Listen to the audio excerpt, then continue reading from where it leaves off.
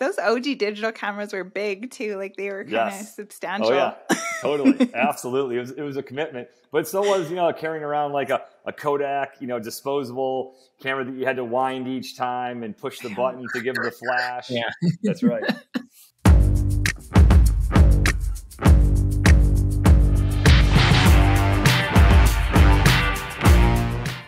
Hello and welcome everyone to this week's episode of the Framework Podcast. I'm one of your two hosts, Jamie, joined by Ana. Ana, great to see you as always. Great to see you too, Jamie. And today we're joined by Mike Erwin, somebody who is actually introduced to us via social media too, which is how the world works nowadays. So Mike, we're super excited to have you on here. I've enjoyed talking to you before we hopped on the recording too. But yeah, for people who don't know you, Mike, tell us like kind of the 30 seconds of who you are, what you do, and then we'll hop into that a little bit further. Anna's done a great job. Actually, she knows probably more stuff about you than you know about you. We've got like 4 pages of fact sheets. It's it's the journalist in her. She goes searching.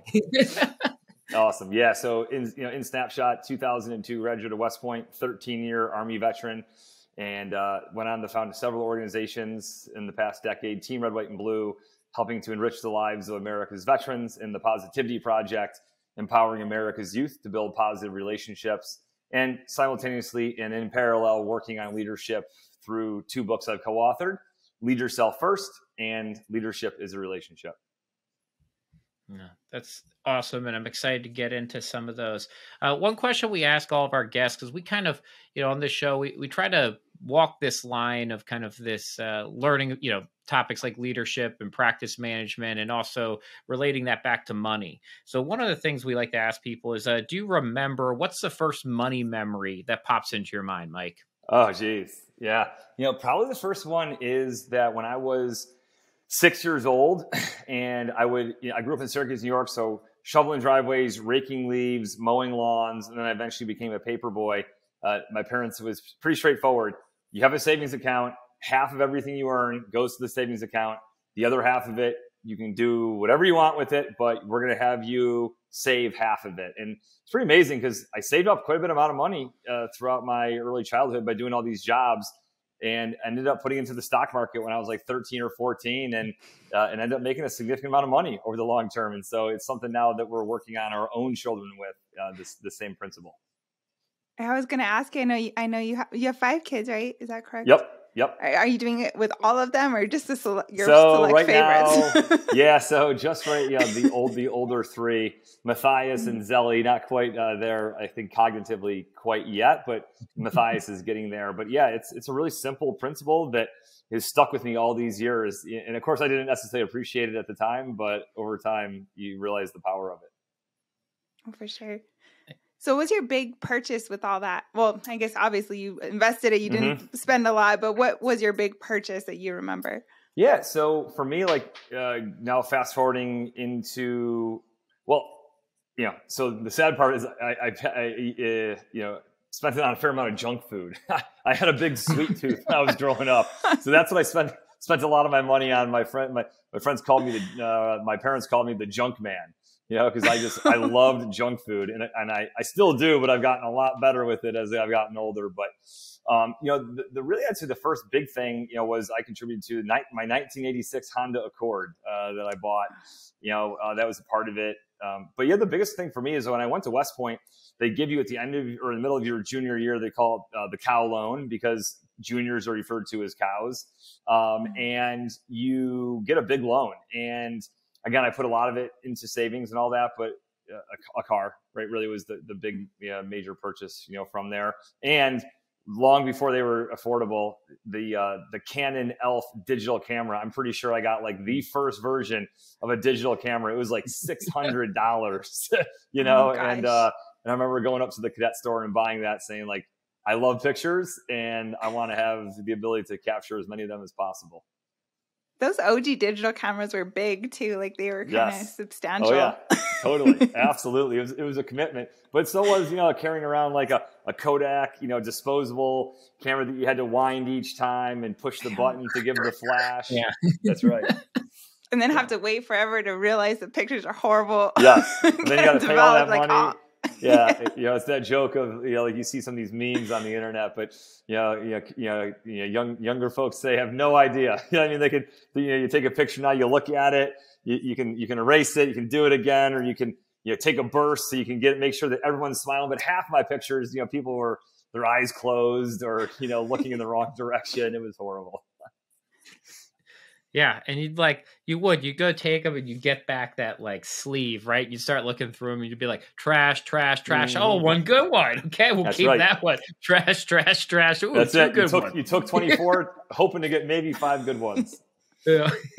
So you've mentioned a couple times now, Mike. You got the the honor and privilege and made the decision to go to West Point, and I know the military service was a big part of your family tradition. But what was was there a point in time or a decision point where you kind of made that affirmative decision to go to West Point, and what was it? Yeah, so growing up my entire life, I wanted to be a doctor.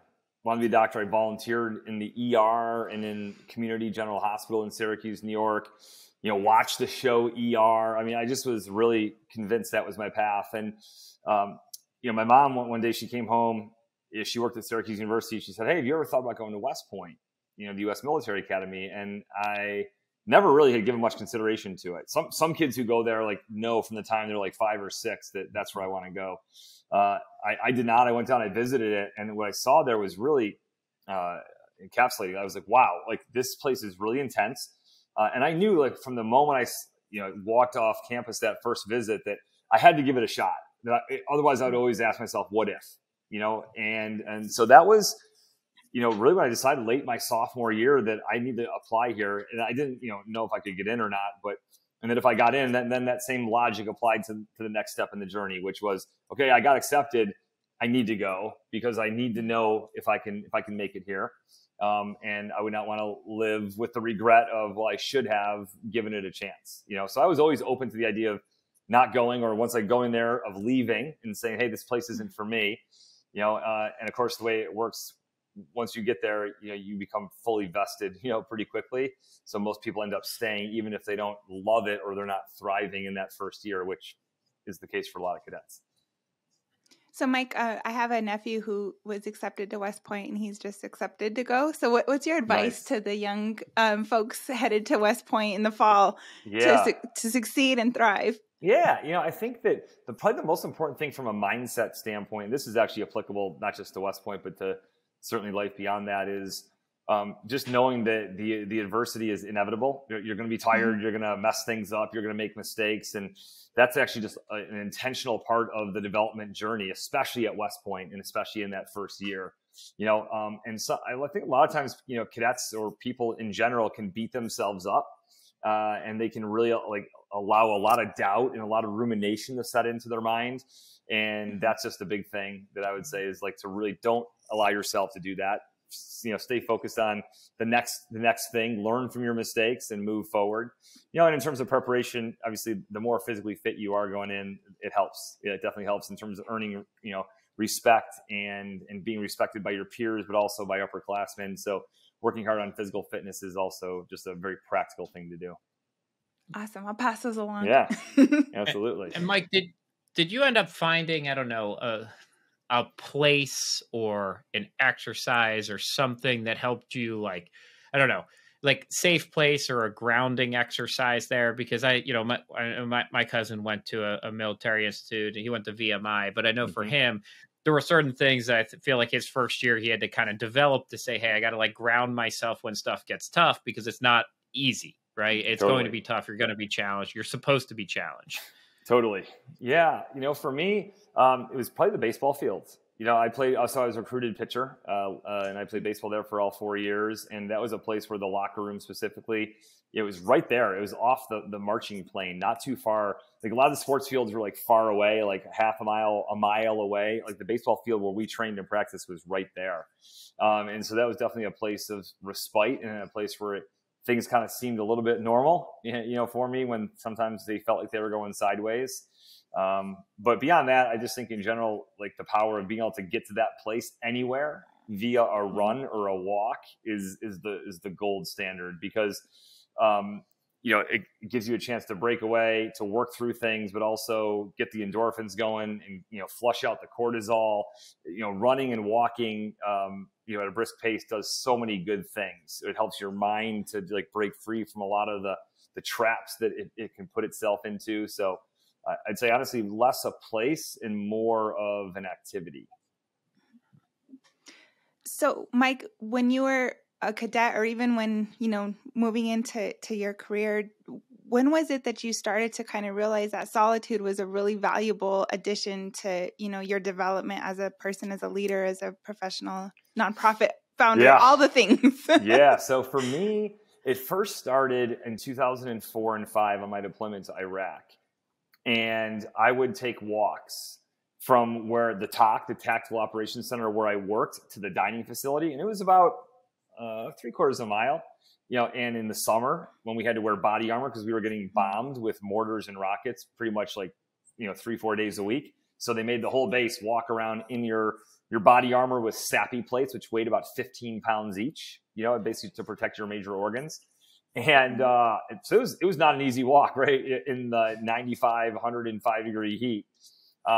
And so those times I would almost always make those walks on my own. And I did it at first just out of necessity, but then I started to do it out of a desire to have some of that time to just like allow all the noise and all the intelligence that I was reading and processing to just filter out, and the stress and the worry and the thinking about what am I going to do, and a time to pray, a time to like all of it. Like it was just that it provided me like that solace and that space to do that. And which goes back to my previous comment, about the power of an activity, right, versus a specific place, being something that can help to ground you. And that was very grounding for me. And so I found that out, kind of by accident on that 2004 and 5 deployment. And it was then the realization of, wow, like this is an important thing for me as a leader and as just as a human being in the world where there's a lot of things racing through my mind that I need to put it down, right? That you just can't keep go like nonstop, because eventually like your brain it can't keep up. It gets worn down and there's all kinds of negative consequences to that. So that's where it started for me, was on that deployment back in 04-05. Mike, you mentioned in there leadership, and your first book was Lead Yourself First. What inspired you to write that? So it started with that experience in Iraq. But then on my next deployments to Afghanistan in 06, 07, and 09, I again continued to practice solitude. When you're deployed, like there's not a whole lot to do outside of work, and you can go back to your room and you can watch DVDs or whatever. But like for the most part, I spent a lot of my time reading and analyzing and thinking, because I was an intelligence officer. That was my job. And I found it, again, very cathartic and therapeutic to put myself into a late night run, or a run around the airfield, or sometimes just to sit there in my office with the door closed. But what really the catalyst was, I read a speech in a magazine called The American Scholar, written by a guy named Bill Dershowitz. He was a professor at Columbia or Yale, and he wrote this article that was based upon a speech that he gave at no place other than West Point. So West Point invited him in to give a talk in the fall of 2009, as I was basically starting grad school. And it was all about solitude and leadership and the intersection between these two things. So I read it and was like, wow, this is a really fascinating article, thought-provoking. I shared it with people before the times of social media via email. I sent it out to about 100 people on email. I said, hey, I think you'll find this as interesting as I did. Check it out. And I never got more replies to an email, I think, than that one. I heard back from like 25% of the people that I sent it to. Holy cow, that's really important. Wow, what an important message. So I reached out to him and I said, hey, first of all, thanks for giving that talk and for writing this article. This is really thought-provoking. I'm here at grad school. I'm in the Army. I really think you should write a book on this topic. And he said, hey, thanks a lot. I appreciate, the note, but I'm really not a leadership expert. And I'm working on another book. So if you want to read that book, then you're going to have to write it yourself. And so there you go. So I was like, yeah, I think I'm good. I don't want to do that. But it kept nagging at me, this little, in the back of my brain of you could write a book on this. You should write a book on this. You should try to contribute to the broader leadership space with a book about this particular idea. And then I partnered up with my co-author, federal judge Ray Kethledge, who it resonated with him in a very different way. I'm a big extrovert. He's a big introvert. He's a lawyer, right? I'm an Army officer. And so we had these different skill sets and different personality traits. And, we brought them together, for a period of 7 years to research and to work on that book. And the end result is something we're super proud of. So, Mike, do you think that a lot of people might be reluctant to unplug and engage in that type of solitude? Like, I know for me, I run every morning, and I don't like to run with people. I'm not a very extroverted person, and that's my time to meditate and kind of think about the day. And I love that. But I think some people might be reluctant to. Do you agree with that? And if so, why do you think they're that way, and how can they overcome that? Absolutely. A lot of people are definitely reluctant to do it. One, being alone with our own thoughts can be intimidating. Like a lot of things, like if you go from like couch to 5K, right? Like your first your first month of running is awful, right? It's not like you just like snap a finger and all of a sudden it feels great. No, it always feels good when you're done, right? But it doesn't feel good when you're like sitting there grinding out like your first run of a mile, like literally in your entire life or in 15 years. Solitude is the same way. I think people often expect to just like go give it a shot and do it for a run or a session and have it feel magical, right? It takes like anything else, whether you're working at getting better at your sleep. I track my sleep, via my Oura Ring for the past 2 years now, after 41 years of just eschewing sleep. And it's fascinating, but it didn't, like I've gotten better at sleep, not overnight, but through the commitment to the process. So solitude is very much the same sort of thing. You have to commit to the process of it. And you reap the benefits and the rewards over the long run, not necessarily over like the first time you try it. But answering your question specifically is that, because it's often to be uncomfortable to be alone with our thoughts. And a lot of us, we've been conditioned to be addicted to our technology, to smartphones, to social media, to 24/7 news cycles, to all of it, that it feels kind of weird to not be plugged in or have your phone like at the ready. And so those two things right there, I think, contribute to the sense of unease that a lot of people feel. And my message, of course, to people is always the same. Just try it. Try it for 20 minutes, 30 minutes a day for a couple of weeks. And this is what people who meditate will tell you, the same thing. Like, just if you earnestly give it your very best effort for a couple of weeks, tell me that you don't feel better. Tell me that it doesn't make a difference for you and that it's not worth it. And very few people come back and say that. Most people say, yeah, it does work. It is worth the 20 minutes a day. I feel better, right? And now it's just a question of, just like with our diet, we know we should only have so many cookies or pieces of pie, right? We should only have so many drinks. We should only have so much caffeine, right? How do we make sure that we don't cross over that threshold? Same thing with solitude and reflection. How can you make it a priority? You're not going to get it every day for most people because they might have a lot of things going on, but how do you not completely fall off the wagon, and then have to like work really hard to get yourself back on it? How do you at least maintain some semblance of this as a practice and a discipline in your life? And you brought this up a little, Mike. One of the reasons, is adding words to it, though, is some people might be a little bit uncomfortable with the idea of solitude with themselves because they're not as good with that relationship with themselves as they might want to be. Totally. And so it feels uncomfortable, right? Yes. You doubt yourself, right? All those things. And so I guess it's a two-part question. Why is working on that relationship with yourself so important? And then how does that impact other relationships that you have? Yeah. I mean, I think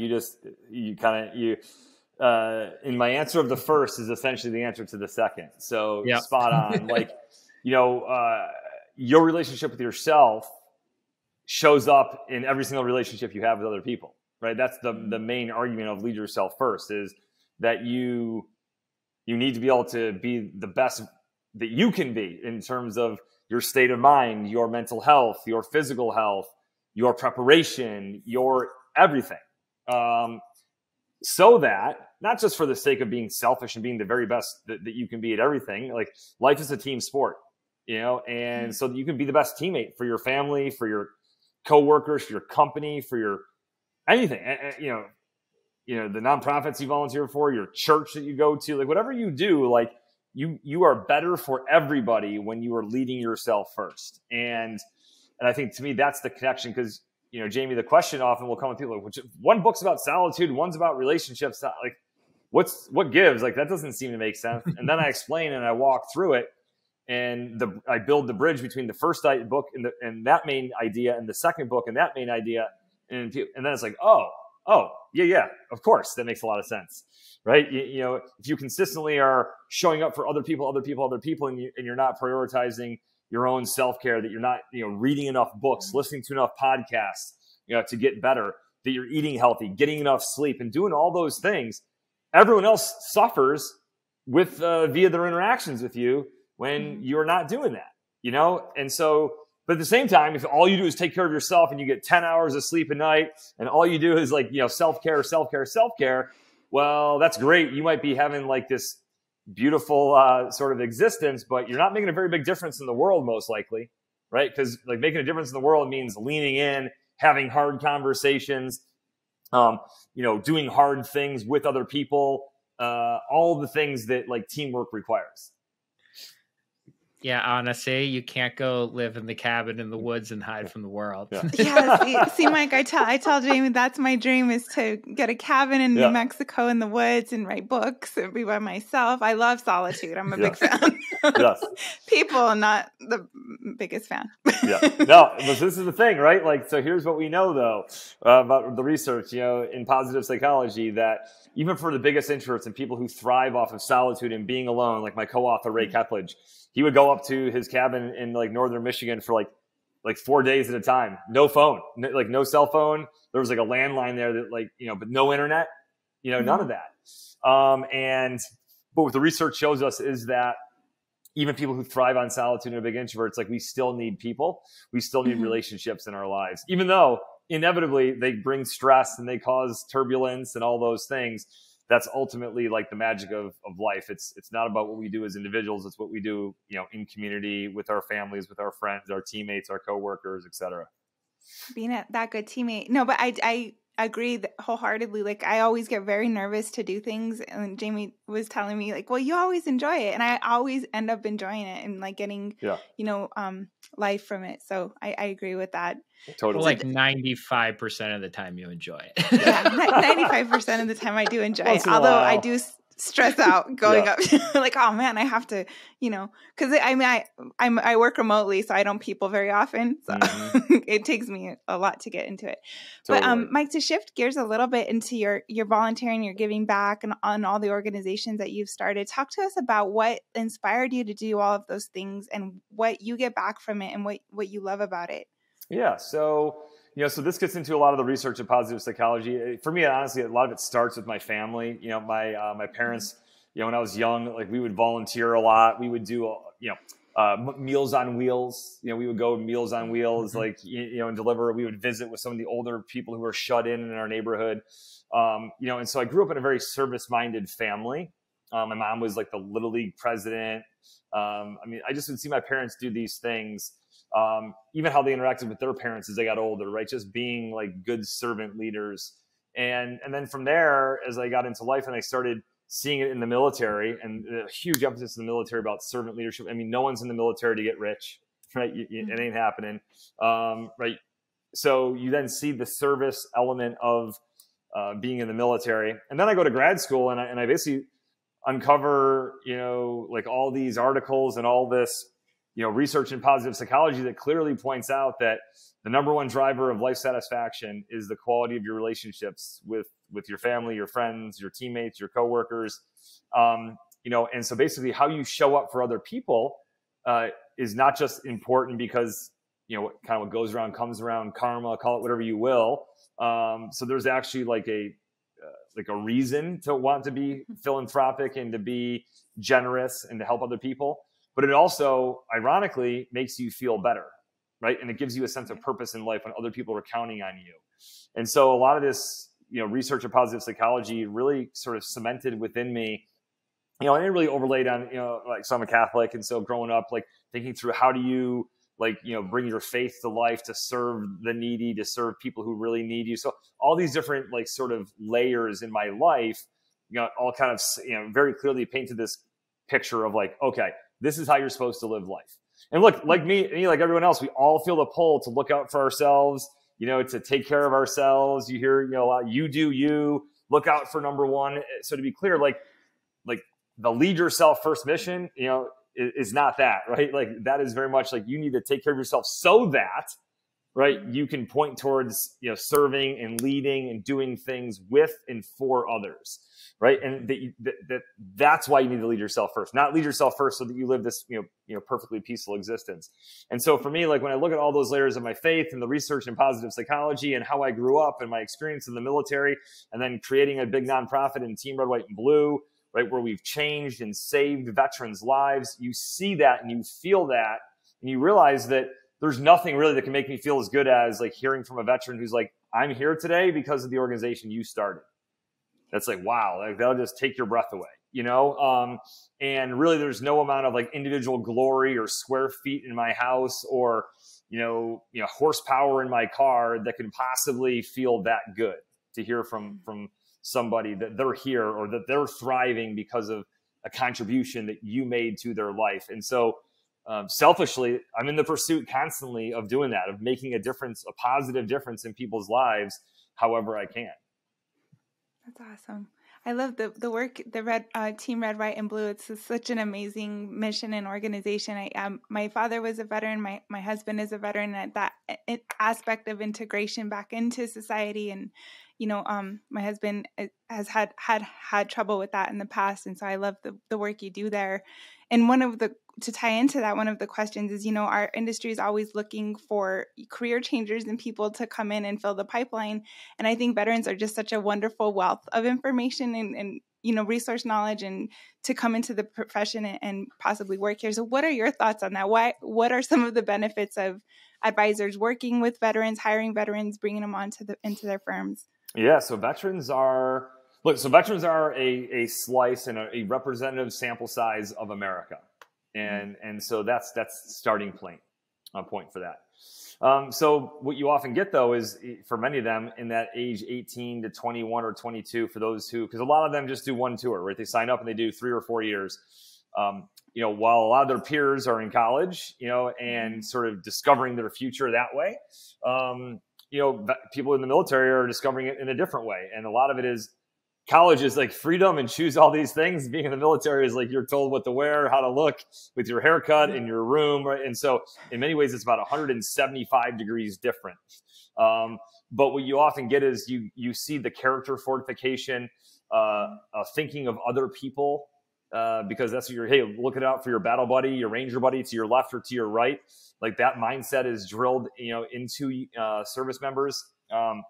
And then lots of the things like being places on time and, even though I was a few minutes late to this call myself, so, it doesn't always have to admit that, Mike. Yeah, that's all right. Well, that's they didn't know that. That's the authenticity speaking, The show shows up at the same time either way. Yeah. That's the great thing about it. But trying to, be places on time, like, and you're not, always get it right. But like, so a lot of those factors from the military experience then carry over, into civilian life. Not all of them and not all the time, certainly, not for all veterans, but, you often do see those kinds of things play out, in service members as they become veterans and leave the military behind. So, yeah, I mean, they're loyal. Yeah, certainly a big emphasis placed on loyalty, like in the Army specifically, the 7 Army values: loyalty, duty, respect, honor, selfless service, integrity, personal courage. Those kinds of things are core values in the Army, and so they get really ingrained into your mind and into your heart. I feel like punctuality has basically been like blown up the last 3 years too. Yeah. Like, I mean, yeah. Yesterday I had somebody no show, then email me afterwards, hey, sorry, blah, blah, blah. This morning I had like a 4-hour block. And like last night I was like, okay, I got to get up in the morning, probably like 5 a.m. to get to New York for this event. And I'm like, I haven't heard from anyone in that thing in like 2 weeks. I'm just going to message the guy real quick. And he's like, oh, we decided to move it. Did nobody reach out to you? And I was like, no, nobody reached out to me. And he's like, oh, okay, it's moved. Yeah. And I'm like, well, like, I'm glad I did that, because I almost took a train up at 5 a.m. to get to New York to find out that like this room feels really empty. Yeah. Oh, geez. Yeah, totally. Yeah. It's I agree with you. I mean, that's my observation as well. To me, I would call that like, right, just like, and not that it always all happens in disrespect, but I would call that like respect. And I would lump that under this idea of the human skills. Yeah, it's a human skill to know that, hey, if someone's on tap to spend time with you, or to, you're going to meet them for something, or you're going to host them, that if that gets canceled or delayed, that you would reach out to them, and I think in general, not just punctuality, Jamie, I go bigger picture, is that in many ways our human skills are not evaporating, right? But they're definitely dissipating. They are as the world gets more digital, as it gets, less human to human interaction and more virtual, there's no doubt that people are getting less reps with what does it mean, to have good human or people skills. And this is something that I'm beating on big time, right? With my work in the Positivity Project, my co-founder, Jeff Bryan, and I talked about it just this morning. Yes, school, you need to educate children on math and reading and writing and all that. But ultimately, how are we also developing the human skills, in the children of our nation? Because those are very, very important as the world gets more AI driven, machine learning, all the changes that are coming down the pike here, and they're coming fast right here in 2023. They are moving out. You can see it, and everyone's talking about it and thinking about it. And so, to me, like this is the big fundamental question: how do we, as adults, and certainly as raising children, how do we ensure that those basic fundamental human skills, do not get diminished to such an extent that we have this kind of stuff happening all the time, right? Which has definitely been on the rise in my own anecdotal experience as well. So, Mike, that begs the question, like a lot of the younger professionals coming into the industry and into all industries, I guess, what are some advice to firm owners to help the younger generation cultivate those people skills and kind of, especially since, they went through COVID and all it was hard to build those skills in this time. Yeah. So I think that part of it is like, we got to really, and look, there's a whole host of things I think that, the research would point us to. Certainly with younger folks, it's limiting screen time, pushing and really encouraging, if not forcing, face-to-face interaction outside of school time or outside of sports. Obviously there's been an explosion in video games, explosion in social media, explosion in Netflix and YouTube, and all the things digital, right, have just continued to add more and more content creators, more and more things that are very tempting to pull people in to spend their time there. And I think it's fine to do some of those things some of the time, but I think it's really bad to do lots of those things practically all the time, which is what I think we see happening for a lot of folks. So, whether you're a parent or an aunt or an uncle or a caretaker or a coach or a teacher, anywhere where you're interacting with children, and especially as they get to that 11, 12, 13 range, preteen and the teenager, I think having these conversations and reminding, children about how important the human skills are to being a human being, like it's this concept of like, putting the human in the human being, being truly human as a human being is not something that is just happens by osmosis anymore. There's too much digital input and digital exhaust and all those things. So it does require a degree of intentionality. And I think that especially if we're an adult, we have to look ourselves in the mirror and ask ourselves, am I role modeling this properly? I think all of us can agree that like we're not like perfect. None of us are but what are we doing and what can we do more of to ensure that we're having these intentional discussions with children, again, that we teach, that we coach, that we live next to. Right? They don't have to be your own kids. It can be like kids that you interact with, right? In various domains of your life. And I think that to me is what we need, a really intense degree of intentionality. I love it. The last question that we have here for you today, Mike, is one that we have been, I guess, bringing up for probably about a year now, which is, I'll be interested to hear what your answer is, but what does freedom mean to you personally? Yeah. So I think of that word, obviously, first and foremost, as, someone who served the country in America, and my probably first quote on freedom would be, we hear all, freedom is not free, right? Or another quote out there that freedom has a taste, I'm botching the quote here a little bit, but that those who have protected the freedom, it has a different flavor than for those who have never, protected the freedom, of America. And some of these quotes kind of honestly sound a little, either cliche or in some regards like not arrogant, but like, dude, people can experience freedom in a lot of different ways, you know? But it's just this whole idea that if you fought to protect freedom, you certainly have a deeper appreciation than your prior self, right? Who just reap the benefits of living in a free society.